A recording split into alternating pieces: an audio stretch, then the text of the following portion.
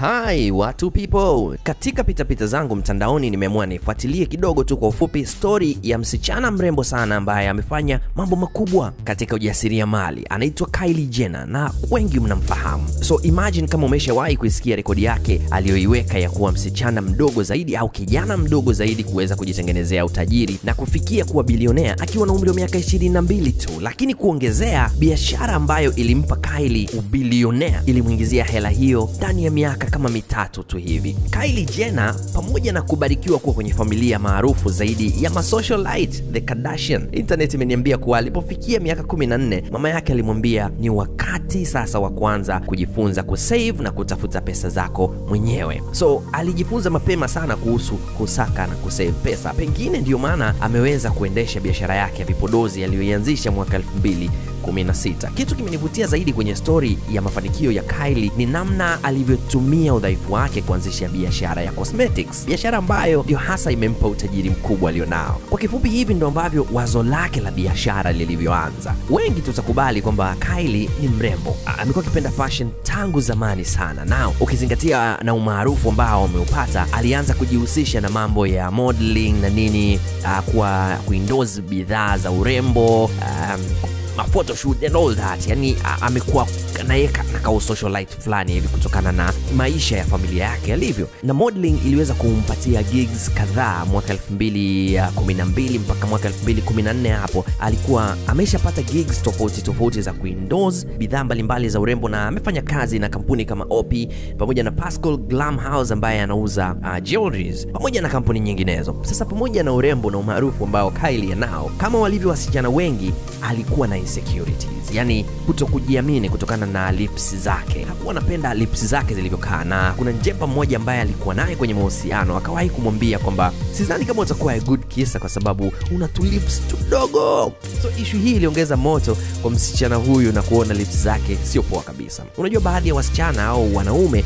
unaweza ukakuta Mungu amekujalia kila kitu, alafu ukaja kugundua kuwa nani yako moja ni kubwa kuliko nyingine kidogo tu, na ukajikuta unaanza kujiona kama haujabarikiwa ipasavyo. So unajikuta unasahau vile vizuri vingi ambavyo uko navyo na kubaki ukijiona kuwa haka kitu kamoja ambako mimi naona hakajakaa sawa ndio unakapa nafasi sana kana kufanya unajisikia hauko poa sana. So Kylie mwenyewe hakuwa anajisikia poa sana kutokana na lips zake kuwa nyembamba. So akawa anaendelea kutafuta lipstick, bidhaa mbalimbali ambazo anatumia ambazo zingeweza kumfanya ajisikie vizuri. So anasema alikuwa amepata shida sana kutafuta lipstick ambayo inaendana na ngozi yake, vile vile inaendana na mapigo yake ya nguo, styles ambazo anavaa. Hizo zote lipstick nyingi ambazo alikuwa ametumia hazikumfanya ajisikie kukamilika. Na kama anavyosema kwamba kila brand ambayo alikuwa akitumia na kuitangaza kwa fans wake, brand hiyo iliuza sana na chap.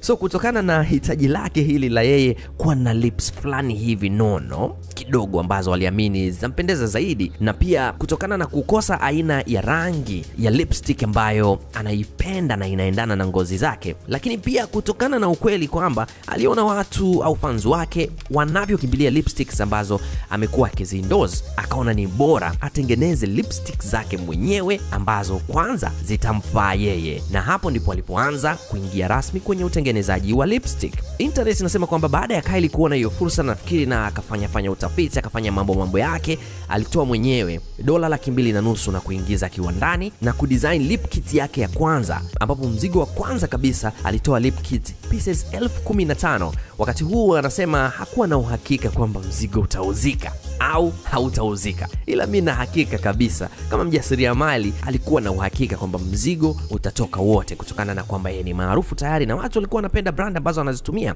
Anyway, so dakika chache tu baada ya kuweka website na kutangaza kwamba ametengeneza lipstick zake na sasa zinapatikana kwa $29 tu, aliuza mpaka website ikacrash. Yani kwa sekunde chache watu walizama kwenye ile site wakanunua mzigo wote ukaisha. Ikabidi atoe promise kwamba atatoa mzigo mwingine, lakini wakati huo kuna watu ambao walikuwa wanazitafuta bado zile lipstick zake, kiasi kwamba watu wengine walianza kuziuza zile ambazo walinunua. Watu wengine wakaanza kuziuza kwa bei mpaka dola 400. Baada ya hapo sasa Kylie akapata kujifunza na nini, na akapata ushauri pia kutoka kwa mama yake, ikabidi kufungua account katika duka la mtandao maarufu sana kama Shopify, ambalo watu hufungua account na kuanza kuuza bidhaa zao pale. So Shopify ni e-commerce ambayo inakuwezesha mjasiriamali kufungua account yako pale kama unauza bidhaa fulani.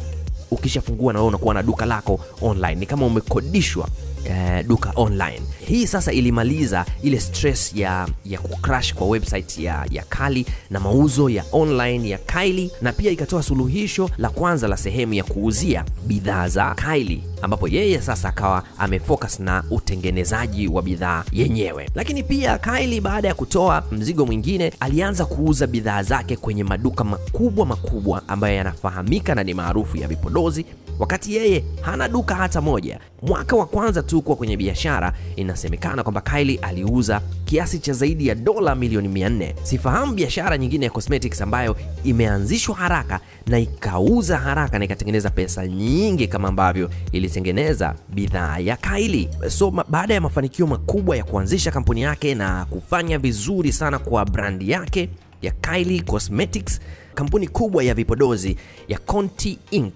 ilikubali na kutoa ofa ya kununua zaidi ya nusu ya biashara ya Kylie na kumpa cash dola milioni 600, pesa ambayo ilimfanya Kylie kufikisha angalau kiasi cha dola milioni 900. Na baadaye kidogo tu alifanikiwa kuwa billionaire wa kwanza ambaye amejitengenezea pesa mwenyewe akiwa na umri mdogo sana. Lakini ukweli ni kwamba namna ambavyo Kylie anaendesha biashara yake haina wafanyakazi wengi, kwa sababu hahitaji expenses kubwa sana kuendesha kampuni yake, hasa kwenye upande wa matangazo, kitu ambacho kinamaliziaga sana kampuni nyingi pesa katika kupromote bidhaa zao. Kylie mwenyewe ni brand kubwa na watu ambao wananunua bidhaa zake ni watu wake. Na kabla sijamaliza kumegea nilichojifunza kwenye story ya Kylie, girls and boys Afrika Mashariki, sometimes ni sawa ukijisikia tofauti kimaumbile, na kama kuna wakati unajikuta unatamani kujichukia kwa sababu uko tofauti, ni vizuri ukajua kwamba tofauti yako inaweza kuwa dhahabu yako. Hata kama kuna watu wanakucheka na kukufanya ujisikie vibaya wakati mwingine, wao sio waliokuumba na wewe hujajiumba mwenyewe. Na pia